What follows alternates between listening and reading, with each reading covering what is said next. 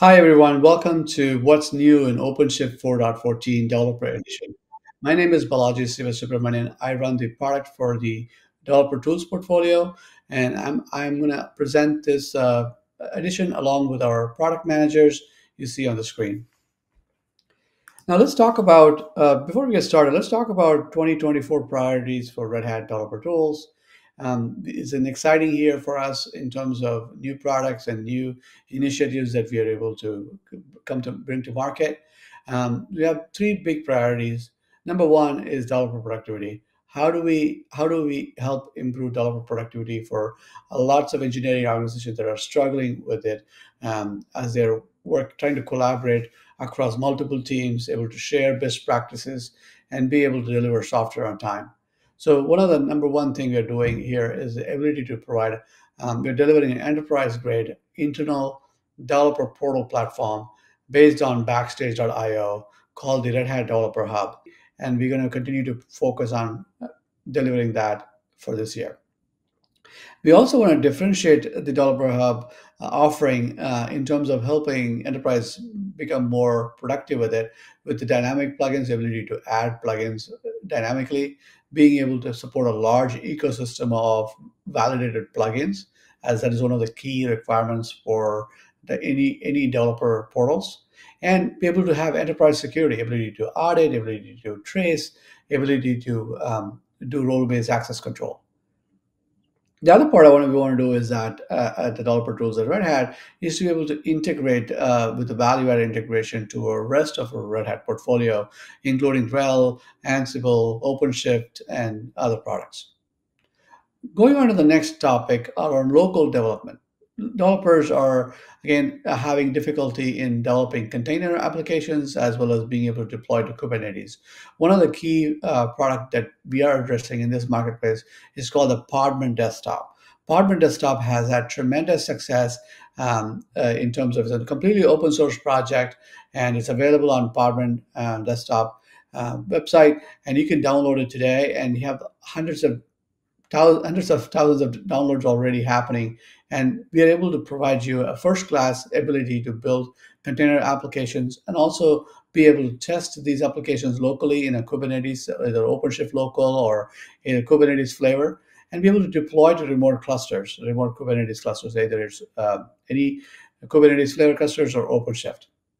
We're also working in our local development is to be able to help developers working with their IDEs to be able to integrate with the Red Hat products through OpenShift integration, serverless integration, and other languages integration right from their IDE. And last but not the least, I want to briefly touch upon what we announced in the Summit 2023 is around Red Hat focus around providing developers build trusted software. Software supply chain attacks are very large and is a very, you know, very impactful if some such incidents happen in your environments. And Red Hat is focused on providing you a set of tools to help you secure your software supply chain.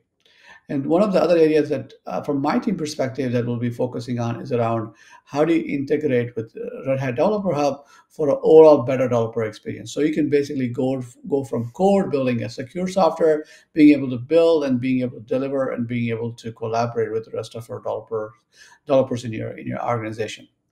That's all for now, and we continue watching and to get updates on specific products from rest of our product managers. Hi, my name's Brad Bazemore. I'm the product manager for Red Hat Developer Hub. And really quickly, I wanted to just cover a high level what is Red Hat Developer Hub and some exciting announcements about it. So first off, Red Hat Developer Hub is built on the open source project called Backstage, which was developed at Spotify, and it's supposed to allow developers to focus on what they do best, which is coding. So instead of developers being, stuck in bureaucratic nightmares, support tickets, and documentation graveyards, everything is centralized and managed as part of Backstage. So what is Backstage itself, actually? Well, it's made up of 5 key things. A centralized software catalog that keeps track of all of the application ownership, metadata, and everything else, such as services, websites, libraries, and all the other fun jazz. And then plugins, which they extend the functionality and they provide customization. It's a way for you to create a user interface into external applications or internal applications. So an example is a plugin for GitHub, so you can see issues related to a item in your software catalog. The next up is software templates, or the Golden Path templates. This is a automation system, a lightweight one, that allows you to quickly spin up new projects and standardize toolings. And what it really does is it allows you to take your organization's best practices and create a self-service experience for the developers. So let's say they need a new namespace in OpenShift. Instead of having to file a support ticket and wait for days, they can fill out a software template, and the software template will take care of the rest, following those best practices, using the already existing automation framework your organization has. The next is tech docs. And this is really as straightforward as it gets. Developers do not like Google Docs or Microsoft Word or all these other WYSIWYG editors that become difficult to maintain through time.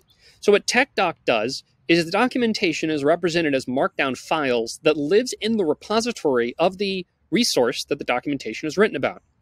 Backstage then can keep that information in sync and render that information in the UI. And the last, tying it all together, is search, which helps you find the right information across your entire Backstage ecosystem. So now documentations, templates, plugins, all of it can be found and centralized through search. And plugins, let's look at that just a little bit closer. So with plugins, as you can see here in Red Hat Developer Hub, there's quite a few that are available right out of the box with Red Hat Developer Hub, prepackaged. And one of the ones that's really exciting is the topology view from the developer persona in OpenShift. You also have the ability to pull in issues and pull requests, let it be from your GitHub system or GitLab. You also can do CI/CD, let it be with Tekton or Argo or whatever it may be. And all these plugins centralize a UI around the resource so that developers don't have to go tracking down 900 different UIs and logins. It's all centralized in one place. So let's look at what actually Red Hat Developer Hub is fundamentally. It's a nice little stack here. So first, at the top, we have the supported plugin bundle. So these are 6 plugins that Red Hat has developed that Red Hat fully offers a 24/7 premium support on. These come with the actual Backstage instance, which is also managed by Red Hat Developer Hub, fully supported. In the middle there, that little sandwich there is community plugins. So these are the plugins that your community has that you can use.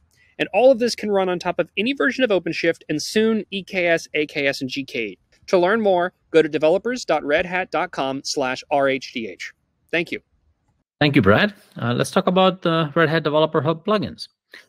We just announced the release of Developer Hub version 0.2 in September. This is our last release before GA. In this release, we have had some updates around plugins. More than 20 plugins are now bundled with Developer Hub. So as soon as you install the product, you'll get these plugins right off the bat in the catalog, and you can start using them. These plugins are for various Red Hat products like Keycloak, Tekton, the topology view, OpenShift. And there are also plugins created by other developers and third-party companies around their own products or somebody else's products. Like, for example, Azure DevOps, GitHub Actions. As you can tell, we have bundled a lot of these plugins which have to do with DevOps-related products, like JFrog Artifactory for storing container images. So these plugins will work right off the bat when you install Developer Hub version 0.2. The link below will take you to our Janus IDP open source project where all the plugins that Red Hat creates or people create as a part of Janus, they're all published over there. So you can click on the link to take a look at it. Thank you very much. And now I'll pass it on to Stefan. Moving on to Podman Desktop. So the latest version available for Podman Desktop is the version 1.4.0. Podman Desktop provides application developers an easy and smooth way to work with containers and Kubernetes on their local workstation. It's available on Windows, Mac, and Linux, and provides a UI to easily interact with containers, with Kubernetes environments, and transition the containers into Kubernetes objects that they can also deploy to Kubernetes environments. In the latest releases, we've been working on improving the compatibility mode with Docker. So now it's easier when you are coming up from Docker to transition from Docker to Podman. You can keep using the same command lines and the same bash script if you have some of them. Compose, for the developer who are using Compose, it's now possible to install it directly from Podman Desktop and also to configure it. And you also have a way to manage your Compose group of containers directly from the UI of Podman Desktop. So you can start, stop, restart them from the UI directly. On Kubernetes, so with Podman Desktop, you have the ability to spin up local Kubernetes environment using Minikube or Kind extension. The Minikube extension has been built by the community recently. And on Kind, you now have the ability to choose the version of Kubernetes that you want to use to set up your Kind clusters. The onboarding is getting improved so that it will more easily configure your Podman environment and get it up running faster as well. The networking configuration is getting a user networking mode to more easily configure VPN configuration in a WSL environment. And for the terminal that are provided inside of Podman Desktop, when you want to SSH directly inside of a container, you now have persistent terminal sessions. And we are also supporting Bash if you have that in your containers. There's a lot of other bug fixes and UI, UX improvement which have been introduced in the latest releases as well. And I invite you to learn more and download the latest version from podmandesktop.io website. OpenShift Local. So OpenShift Local, the latest version available is 2.27. And it provides 3 different presets: OpenShift with the version 4.13.12, Podman preset for those who just want the container runtime, version 4.4.4, and Microshift if you want to experiment and get a lightweight OpenShift cluster running on your local environment. There's also a lot of bug fixes that have been introduced around proxy certificates, Windows demands, and logs. OpenShift Local is also available from a Podman Desktop extension. So directly from Podman Desktop, you can set up your OpenShift Local environment and use it for development purpose as well on your workstation. So you can spin up a single node cluster, or you can also spin up a Microshift environment to use for development purpose. Maven and Gradle Java tooling. Gcube version 1.14 is now available. It supports Gradle 8, Elidon, and Spring Boot layer jar. There's also work that has been done on improving the support of Helm charts with Helm chart YAML fragments. And there is also still the work going on the Gcube remote development. Feel free to give it a look. It allows you to run and debug your Java application from a local machine while you are connected to a Kubernetes clusters. So there's demo available, and we are looking for feedback. So feel free to reach out with your feedback. You can learn more on the blog post from Gcube as well to learn all the goodness of the latest releases of Gcube. For Fabricate, Kubernetes client, the version 6.9 is available. The Kubernetes model types have been updated to the version 1.28, as well as the OpenShift model types update to the version 4.13. There's also work which have been done on the Java Generator Gradle plugin and many other things that you can learn more on the different blog posts announcing the releases for the Fabricate Kubernetes client. Thank you, Mohit. And let's talk about OpenShift Dev Spaces next. So we just released a version 3.8, and we are getting ready to release version 3.9 pretty soon in the month of October.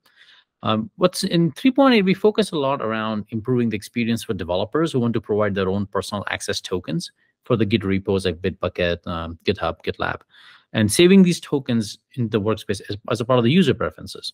So this is something new, which makes it easier for developers to provide their own tokens and access these repos. We also made it possible for the dev file commands, which are being as a part of dev file. You can actually bring them into VS Code editor as tasks.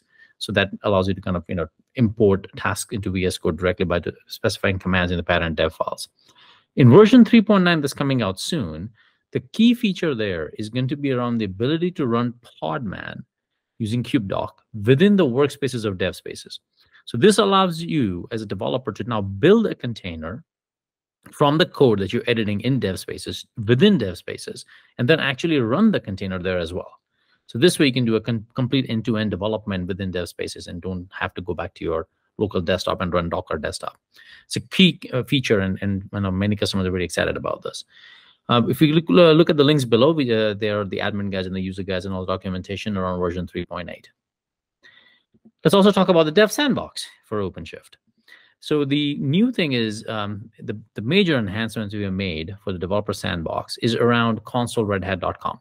So in the past, we had a landing page in consoleredhat.com for developer sandbox. People could discover it, people could learn about it, and then to sign up, it would take them into the developerredhat.com page and then go through the sign up process there, and then they can access the cluster URL from wherever they are. From now onwards, the entire sign up to access experience is actually self-contained within the consoleredhat.com landing page. So you go in there, you discover it, you can learn about it right there, and you click on a button, you will get provision right there.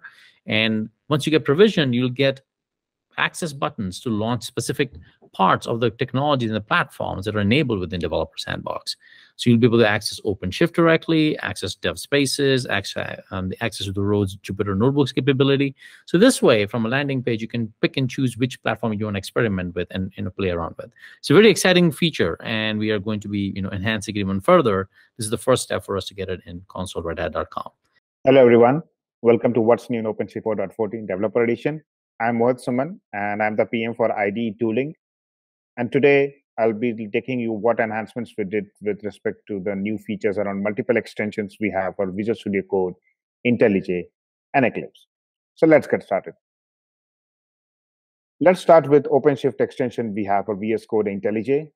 We did tons of improvements around the OpenShift extension, a lot of bug fixes, a lot of enhancements, and most importantly, we came up with multiple new workflows which allows developers to quickly get their apps running on OpenShift. We got a good feedback from the solution architect communities and some of the developer sessions we did at multiple conferences. So right now with OpenShift extension running on VS Code and IntelliJ, so there are 3 different workflows which the developer can do. One of them is to deploy their applications on top of any hybrid cloud running OpenShift. So that can be OpenShift running locally, OpenShift running on Dev Sandbox, or OpenShift running on Azure, OpenShift running on AWS. So any version of OpenShift is supported directly from this extension. The best part here is the users will get a dedicated workflow where they can deploy their applications in 3 different ways. Either they can deploy their apps running from a local workspace, which is already open in their editor. They can also deploy their applications, which is present in a remote Git repository. And third, they can also deploy their applications starting from a starter template project using dev files. So these are a major improvement what we did, simplifying the overall workflow. The second important stuff we did was we made sure the integration of Helm into the OpenShift extension is very smooth. So right now, users can browse and install any Helm chart available on their cluster. So that way, developers will have a choice to work with different workflows around dev files, around Helm charts, and other scenarios just being within their editor itself. The third major improvement we did was we integrated OpenShift serverless functions directly into the IDE workflow of OpenShift. So now developers can run their functions, manage their functions, build their functions directly from the OpenShift extension. Previously, we used to have a dedicated Knative extension available on the marketplace, but now we have integrated the OpenShift serverless into the OpenShift extension also. So that way it provides a unified experience around anything OpenShift. So these are some of the major improvements what we did for the OpenShift toolkit extension. And we're going to do a lot of enhancements down the line with respect to how you can deploy your applications on Podman, how easy it becomes to create your applications, debug your application, and directly deploy with one click directly on a Podman running. It also integrates very well with Podman Desktop. And the best part is it allows you to give you a recommendation based on your workspace open. So let's say your workspace already has a Java application open. So the extension will prompt you a dedicated Java starter project or a Java dev file that how to configure the environment variables, how to set up the networking and other stuff directly from your ID. So that way, the overall simplification of the entire workflow is smooth. Let's go ahead and see what we did for the other extensions we have in our portfolio. With respect to the server connector extension, which we have for Visual Studio Code and IntelliJ, the major improvement what we did, whatever functionality which was available on JBoss tools on the Eclipse platform is now also available on the Visual Studio Code and IntelliJ. So the customers or users who were used to running EAP Wildfly directly on an Eclipse platform can still run those middleware runtimes from VS Code IntelliJ. And we're actively improving the workflow of running EAP and Wildfly on VS Code. And this extension is also available on OpenVSX registry, which means that it can be very easily installed on Red Hat dev spaces. So that's one of the major improvements what we did for OpenShift 4.14. Now, one of the important workflows around IntelliJ was we have improved a lot around the Kubernetes plugin we have for IntelliJ. We did 1.0 release for IntelliJ Kubernetes. We are getting good community attraction around it, and we are improving a lot of functionalities because it's also a dependency for the OpenShift plugin we have for Kubernetes. We have improved the kubeconfig workflow. We have improved the init containers for logs and terminals. And now users can quickly scan through the different logs they have running on a Kubernetes cluster, how multiple terminals, which allows them to see the error logs, allow them to see what configurations have changed, and also inspect the detailed connections, what they have for special build configs, deployment configs connected to the clusters. As I already mentioned, the serverless functions workflow is now migrated to the OpenShift Toolkit extension. So that way, we are trying to make the unified experience there. Down the line, we'll also try to see if we can integrate OpenShift pipelines into it so that the entire OpenShift workflow will be there in one dedicated extension. Let's go ahead and see what we have improved on the language part of the ID tooling. With the Visual Studio Code Java extension, we are reaching around 30 million installs, which is a very magnificent feat because that's a number one downloaded extension available on VS Code Marketplace. We are also coming out with support of Java 21 down the line. So that's very exciting, coming out from Java 8 to Java 21. That's something which the customers are looking forward to with respect to Java development. We have done a lot of improvements, feature enhancements, and performance improvements with respect to VS Code Java, such as JTK detection on the local machine, improving the gradle annotation, and also the code completion, document refactoring. So those certain small features on the VS Code Java is done, and we are trying to make sure we release every month. With respect to the Quarkus plugin we have for IntelliJ, we have done tons of releases down the line. We have improved a lot of functionality. So the feature-wise, the Quarkus plugin on VS Code and Quarkus plugin on IntelliJ are slowly coming at the same level. We have the Quarkus 3 support out there. We have a very improved support for Qt templates, and even the language server parser, which is there for Quarkus, is improved. And this is overall improving the developer experience around the whole Quarkus community we have. And we're going to enhance a lot on the IntelliJ Quarkus plugin down the line. With respect to the VS Code YAML extension, we are reaching around 14 million installs. We have done a lot of improvements around some of the validations for IPv4, v6, and also improving the schema definition for the YAML files. So VS Code YAML is used as a dependency for multiple ID extensions for various companies, and this acts as a very strong point when we are configuring any configuration for YAMLs. So these are some of the enhancements what we did with the overall ID tooling. We are going to improve a lot down the line, and we are actively doing releases every 3 weeks. So feel free to get in touch with us if you need any specific requirement or feature set. And thank you for your time. See you. Let's talk about the developer experience enhancements in OpenShift Console. So the developer perspective in OpenShift Web Console was enhanced in version 4.14 with some key capabilities around our layered products like serverless and pipelines. One of the key ones is that you can now actually test serverless functions directly inside the console. So you just, you create the function code and click on test button. You can run it right there, and you can test it before you even push it into Git. There are some new quick starts now that also allow you to discover Red Hat tools like Cryo Style Operator And also the experience for the pipelines UI in the developer perspective has been, and the admin perspective has been enhanced. So these are some of the key enhancements in 4.14. We have some more exciting features coming along the way in 4.15, which we'll talk about later on. So to conclude with everything we presented, we hope that you're excited about all these new enhancements that we have delivered for OpenShift 4.14 for all parts of the developer portfolio. For Developer Hub, which is one of our key products, if you want to take a look at the dev preview today, you can go into Developer Hub on the link right here and you can apply for it. And you can, once it's approved, you can actually download the image and run it on your own cluster of choice. Podman Desktop as an open source project, very popular. As Stefan mentions about creating containers and making them run on Kubernetes directly from your desktop. It's targeted for application developers. Go to the link here below and you can download it right away and get going with it. Developer Sandbox, always on, free to use, no setup required. Just click on the button, get signed up immediately, get access to an OpenShift cluster running live. You get a private environment in it. You get enough resources and pre-configured developer tools to just get going without having to install or even pay for OpenShift.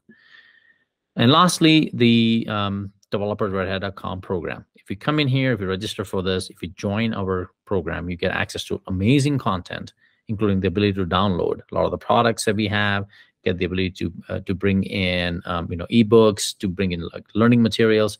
It's a great program, a lot of free assets available. All you have to do is just click on it's a free subscription. You can sign up for it. Thank you very much. I hope you found the content useful, and see you next time. Cheers.